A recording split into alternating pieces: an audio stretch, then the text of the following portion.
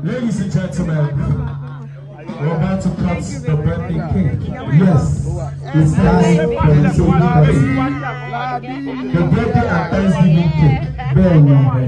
It is time for that. Baba Adeji Opo. Don't be rushing, you are not rushing.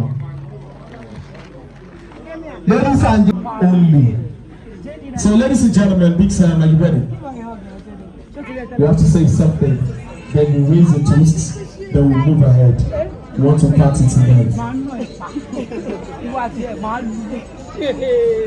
Good evening, ladies and gentlemen. I want to specifically wish Bimbo happy birthday. Earlier today, one of the posts somebody made about Bimbo on Instagram.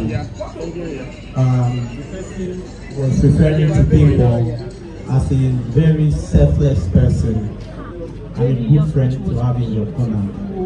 I've known Bimbo now for why are you scared, JD? Like 20 years or so, and Bimbo has been a friend through and through. Which friend? If you need to talk to somebody, she's the kind of friend that you can call 1 a.m., 2 a.m. Bimbo might not give you money. As a matter of fact, Bimbo has never given me money before. So, but Bimbo will always be that solid rock in your corner. And it's so funny that the way Bimbo is close to me is the way Bimbo is close to 1,000 other guys. That she's always in their corner. To that self, in short, oftentimes people had to think that Bimbo is dating everybody. Because Bimbo is everybody's friend. Bimbo is everybody's confidence. Bimbo is everybody's shoulder to lean on. Earlier today we spoke and I said for some reasons they stole my phone. I will not come to this party today. And she said it's okay, I will understand if you don't come. But thinking about it again, Bimbo's party is not the kind of party you will have to miss. Why? If Bimbo were to be in your show as well, Bimbo would bend 10,000 backwards just to please you as well. Bimbo, this is all of us here wishing you happy birthday. Happy birthday! We pray sincerely for you that your dreams will come true. And those dreams you do not have, God is going to expand your territory and make you see that you could grow beyond the level that you are. And when you have a wonderful son, your future is secure. Happy birthday. Ladies and gentlemen, can we all stand, take our drink in our hands as we wish the celebrant? Can we please indulge the celebrant and stand? I beg you. We need to get a glass. Ladies and gentlemen, please let us all stand up as a sign of respect to. It's for the celebrant.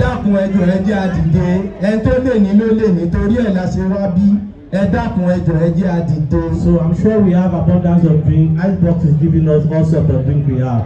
It's remaining 21 now. So we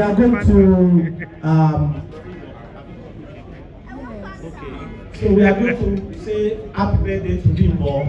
But before we say the happy birthday, we are going to sing the happy birthday to you. Ladies and gentlemen, we are going to sing the birthday song together. At the end of that happy birthday, don't bother to ask her how old she is. At the end of that happy birthday, we all chorus happy birthday while we take our cup and we the celebrant a wonderful celebration. So 1, 2, go. Happy birthday.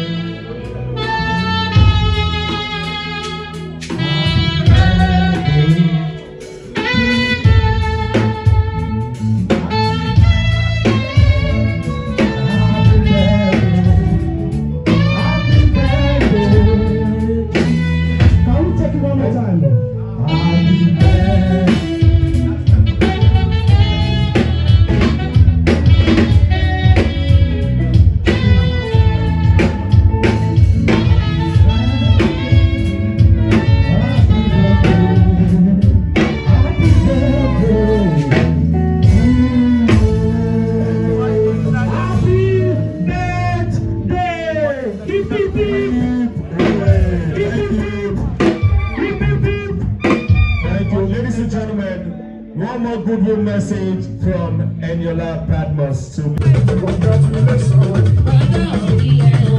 Congratulations.